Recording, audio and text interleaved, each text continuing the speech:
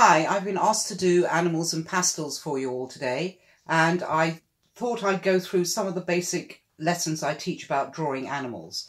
I have this, my handout about how to draw birds. I found every time I drew a bird it didn't quite come out right. So one way of actually dealing with drawing curved shapes, drawing an animal means that you're almost doing a portrait. And if it goes wrong, my seagull would look like a duck. So I developed this technique of turning straight lines into curves, and I think I've mentioned this to you while we do our life drawing. And you can see here I've got a little scribble of a vague bird shape, and then just to really analyse what these curves are doing, you just use straight lines. This would apply to drawing anything really, and it comes in when you're doing life drawing. And also when you're trying to draw a particular animal, particularly horses, try that for a laugh, that you can actually analyse what they look like by looking at what those curves do. There's all sorts of anatomy going on under there, breastbones and breast meat and wings and things, just to get that accuracy. So straight lines into curves is a very useful technique, and I think I have mentioned Chuck Jones. If you look at his cartoons of Bugs Bunny, you'll find a lot of straight lines in there because it gives a curve more dynamism. I hope you can take this on board when you're drawing something more elaborate. But today I'm going to be drawing this rather nice lion. I found him, he's from an old calendar I think, and I trail him around on my art classes, but you can see he's got this wonderful fur. So what I'm going to do is draw it on a toned paper. This is kind of darkish mid-tone paper. It's kind of a maroon colour, and I'm hoping that will work. So I didn't want brown. I have brown here, and again that's probably the right tone, but it's not the right colour because it'd just all end up being brown. So I've chosen this nice maroon. It does seem to be my favourite colour for doing most things, and I'm going to start drawing my lion. I didn't want to do kittens, and my cat won't sit still. I didn't want to do dogs because our dog died last year and I really don't want to draw a picture of her at the moment. So I'm just going to go on and start blocking in with pastels. I've got my pastels here, various. So I picked out a few of the colours I might need, and I tend to keep the colours I use in a separate place because it's hard to find them if you never put them back in the right place. So I've got whites and browns and some oranges in here. And I've picked out, these are my lovely, they're called darks. They're actually unison. They're very soft, but you can see sometimes you just don't have that right colour with pastels. So getting a set of darks, I think Mr. Lawrence was selling sets of darks of Rembrandts for quite cheap actually. So it's useful to add those to your kit. And I've also got, this is just a standard, this is Jackson's own pastels, but the Inscribe are pretty similar. They're rather hard, but they do the job. They're not bad. They're not too powdery. If you buy really cheap pastels, you find yourself covered in chalk dust. So get a good quality pastel. Well, the Inscribes are good. They're about £10 for a reasonable number.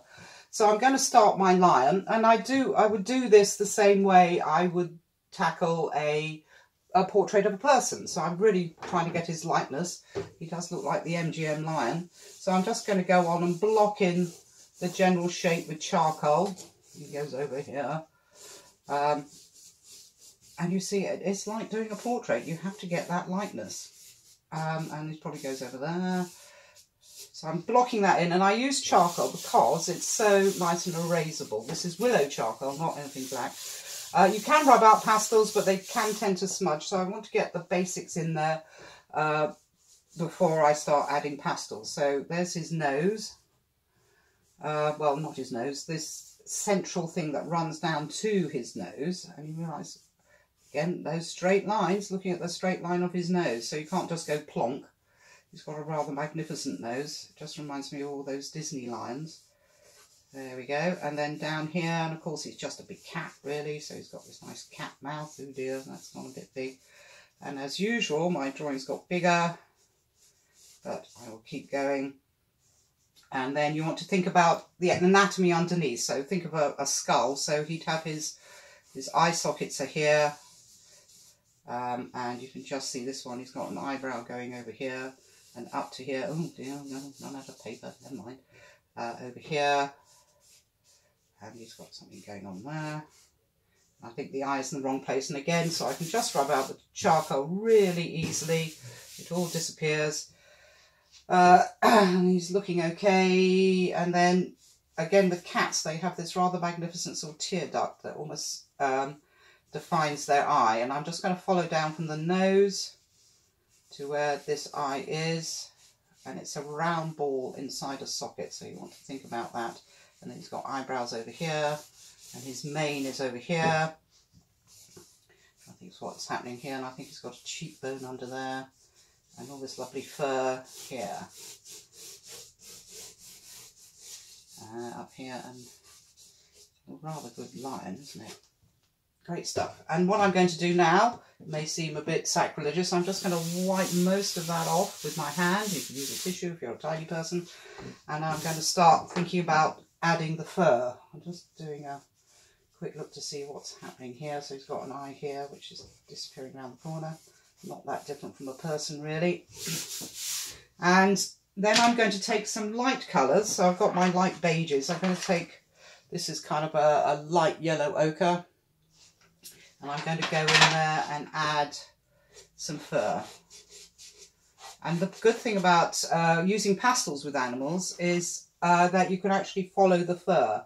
And I'm hoping in the fullness of time, there's some paper will poke through too. So I'm just going here and looking at what's going on. There's a lot of fur over here, doing furry things.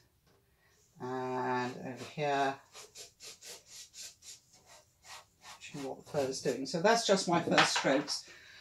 I might go in and add some blocking in of colour because there's quite a lot going on there. So I'm just going to use the side of the pastel to catch where the lightest bits are.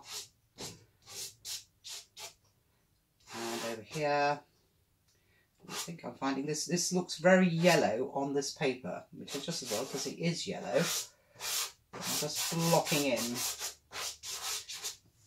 And then I'm going to pick up my charcoal again and see if I can define those eyes. Because the eyes, it's like with people, if you get the eyes wrong, it's all wrong. So I really want to get those eyes right and right in the right place. So I can work around them. And then we've got his nice nose. I tend to use charcoal for darkness when doing pastels. Because again, it's not as black as a black pastel would be. So it has, and it's very easily erasable. And with pastels, sometimes when you want to get that real dark colour, you want to, you can actually layer up colour on top of your charcoal, and that should work fine. So I'm just catching a few darks here, and then he's got his mane over here. And then I'm going to pick up a lighter colour. I think this is actually white, but I just want to get a few lighter areas. Whoa! I've got a variety of different pastels here, and I've just found out that one is fantastically soft, which is good. So I'm just going in here with the white, and you can see the white seems quite startling on this dark paper. So I'm just going to go in and add some white areas. It's mainly so I can find my way around the picture. It's got a bit of white there, a bit of white there, and a bit of white here. And I probably should leave it to use it at the end as a sort of highlighting thing. So I'm just grabbing colours where I can. So I've got quite a nice, ooh, that's kind of orange, that one. Maybe a bit too orange, but I'm going to layer it in anyway. Little bits of his mane. The nice thing about pastels, and I'm a big fan of them, and I'm always complaining I don't do enough work in pastels, is that you layer up colour on the paper. And I'm just going to look for a softer pastel in a nice yellow ochre colour, which is here. So I'm just, oh, that's better. That's more like a Naples yellow, kind of like almost like an off-white. So what I'm going to do, and as I said, one reason I chose this picture, because of all the wonderful hair or fur, so I can go in there and layer up the colour and actually almost put the fur on hair by hair. I think I might need to get a darker brown going on here, but this is quite good to mush into the white I've already put on and add these areas so I can find my way around my own drawing. And then I need a better brown. Here we are, let's try that one. No, that's not bad. It might be a bit of a gingery line by the time we finish, but so I'm just following what this fur is doing. And again, at this point I'm using the side of the pastel. I'm going to add a bit more mane going on there. And add various areas to it. And you can see, so I can actually tone down that white quite easily by putting this colour on top. And then he's got a little hair here. So I'm blocking in at the moment. You can see that, you can see his bone structure here. I wonder if he's a bit of an old lion because he's got slightly sunken cheeks. I've got rather a fiendish yellow here. Oh, that's about right, the colour. So these are the Jackson's Art half sticks. So you get a good selection of colours for not very much money. I think they're only about £10 if they've got any left. So I'm just going in and I'm following what his fur is doing. And he's got some eyebrows. Ooh, he's got gingery eyebrows. So this is when it's useful to have the colours that you're using in one place. So you can just grab them where you want them. And I'm going to do his gingery eyebrows. And I'm going to work on this. Now I need a brown for that bit, I think. So I've got, looking at this tone, I thought this colour would be alright, but it's more or less the same tone as the paper. So that's not working well. So by trial and error, hopefully you'll get there. Maybe a few of those in there. So a bit of a more neutral colour there. And I think I might go a little bit mad and use a purple just to back it up. So I'm going to just block in some purple where the shadows are, so they can build up. It makes it more interesting than just being sort of darker brown. Put a bit in here. Ooh. And try to catch what's happening with his anatomy. So you're layering up colours. So I'm going to go back in here with my furry colour. So I've got this nice furry colour. Maybe that one. And build up the fur here. And I'm just doing little strokes and I'm trying to follow what the fur does. Up there. Ooh, I need a darker brown. And I think I established that wasn't a darker brown.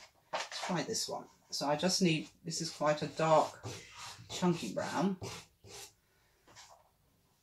And I'm just going to layer that on top.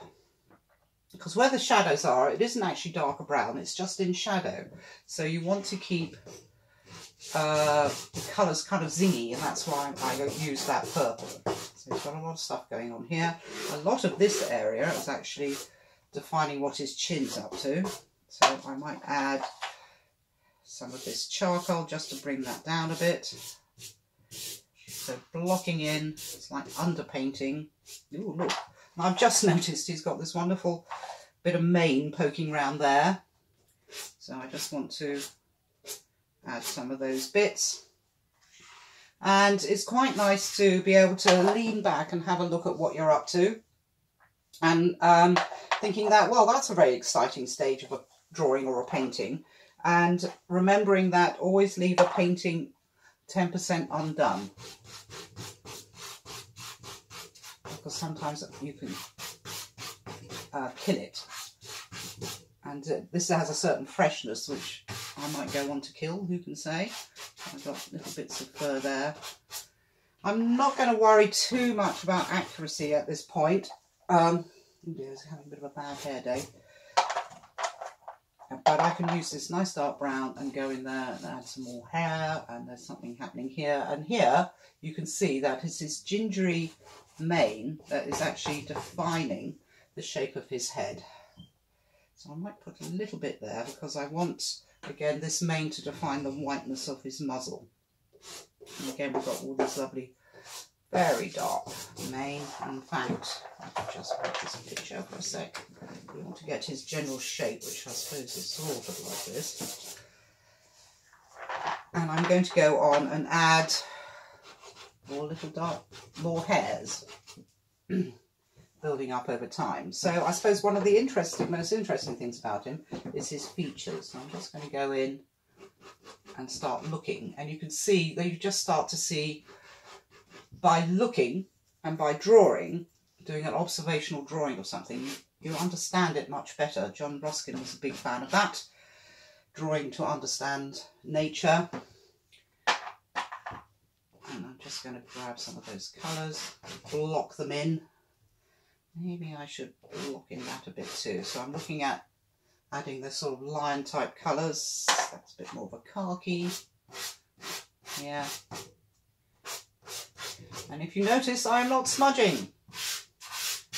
Because smudging, you lose the nice area of your strokes, and by smudging you will lose the energy of your drawing. So that's why I'm against smudging. I'm just coming up here. So I've got these various sort of ochres and browns. That's almost a greeny one. But I want to catch what's going on up there. Layering up that nice fur. Ooh, I've forgotten his gingery eyebrow. There. Maybe that's not quite the right ginger. Let's try this one.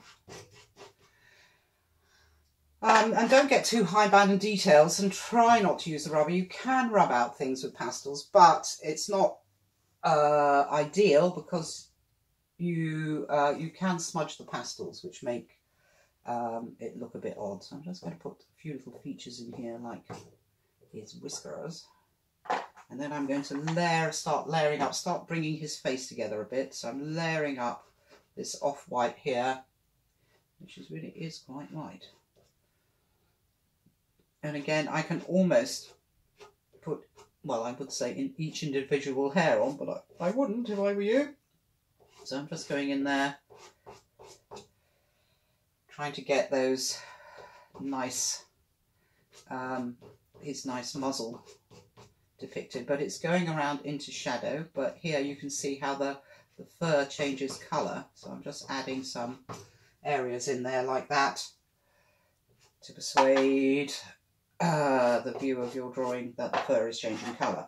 I'm just going to go in here with a few darker strands, although that turns out to be exactly the same colour as the paper, which is quite useful for when you're trying to correct a mistake. Oh, that's rather nice colour. That's kind of a greeny grey. So I'm going to go in there and add another layer of that for the shadows. So we've got some nice shadows which almost define his face. And just going on and try and follow the direction of the fur and what it's up to. And catching the different colours when you need to. And over here, that's a bit lighter, and that's a bit gingerier. So I'm going to go in here and add those ginger bits. And that needs a bit of the yellow ochre on top, I think.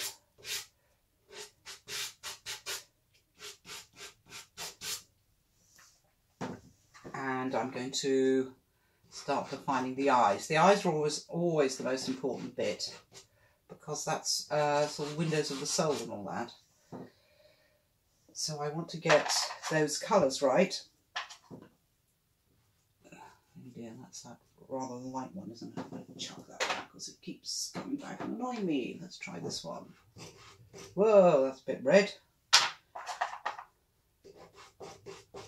So here's these gingery eyebrows. And add a little bit of lightness here and here.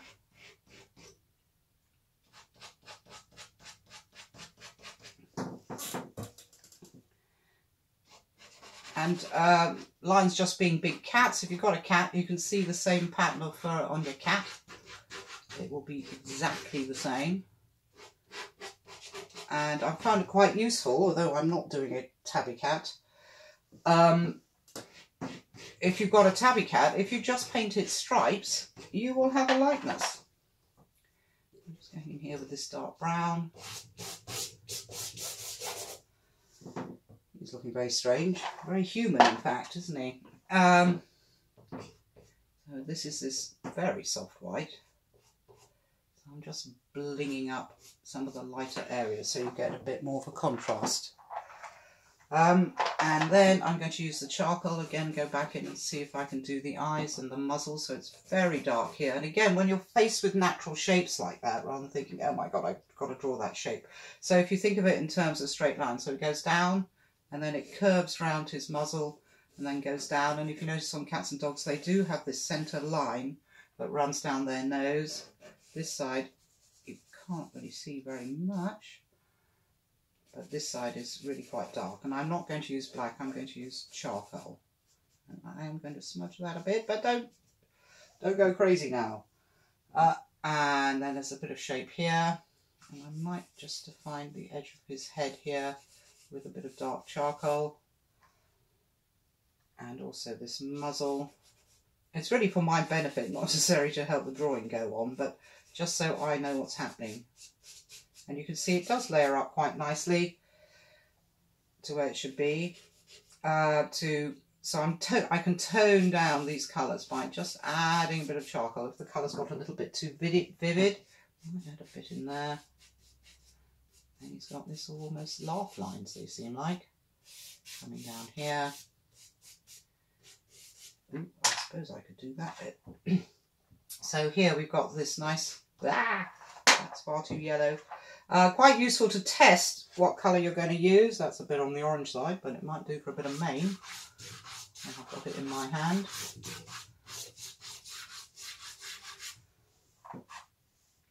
And I was going to work on this. This is kind of like an off-white, but unfortunately I put blue in there, of course, or purple, very purpley blue.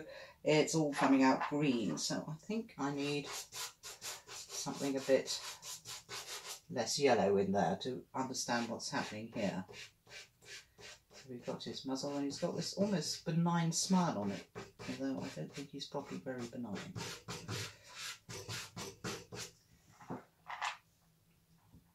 It is looking rather like a man in a lion suit, but no bad thing. I will work on the mane a bit more.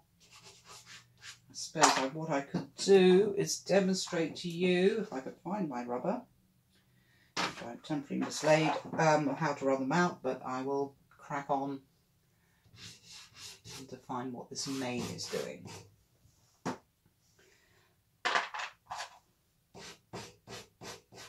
So I'm building up the layers, and there's a little kind of bit that's catching the sun, and then this goes into,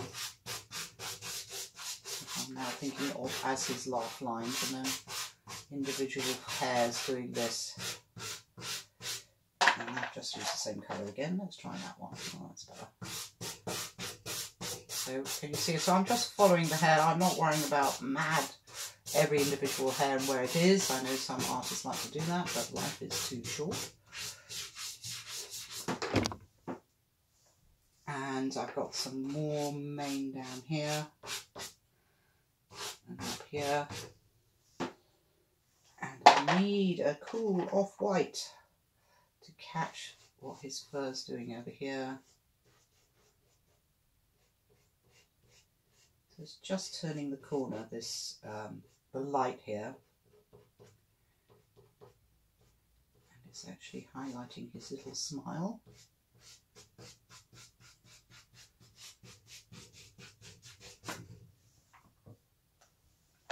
And then right over here. And up here. What I might do, I must show you how to do the eyes. So eyes are very tricky, and of course they haven't eyes like a cat, but I can see, I don't know if you can, it's very small, that it is just this nice round shape within here, and it really is quite yellow, and it's just catching a bit of light there, but the rest is in shadow, which is almost green, so I need a greeny, I wonder if that one will do. So I'm just going to use this grey-green just here, trying to catch what his eyes are doing, and then I can just see a little bit of his eye on the other side of his face, so there's a little touch here, and then he's going to need some pupils. So I'm going to go in and model a bit with the charcoal, because it goes out like this. And then it's disappearing. Then he's got his tiny little pupils. there. And then he's got some shadow that's running down here.